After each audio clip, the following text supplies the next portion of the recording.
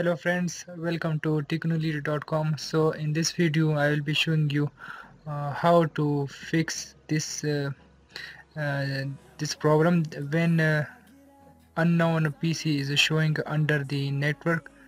So to fix this, just go to the search and type advanced advanced sharing.